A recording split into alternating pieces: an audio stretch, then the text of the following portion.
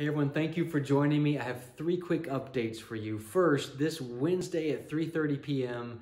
in the Bansal Atrium, which is the first floor of Davis Hall, we are returning to our SEAS awards reception and service recognition ceremony.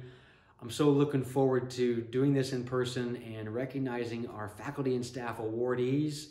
And I hope so many of you can join us. If you could do us a favor and just RSVP in the link below, that would be of great help. Second, I know everyone has received an invitation to fill out the COACHE survey.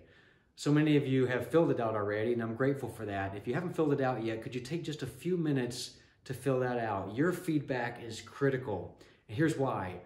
We do this every 5 years, and the feedback from this survey helps inform institution and school level strategic investments, and it will again this year.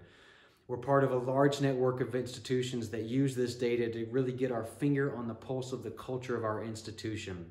So if you could take a few minutes and fill that out, it would be of huge help.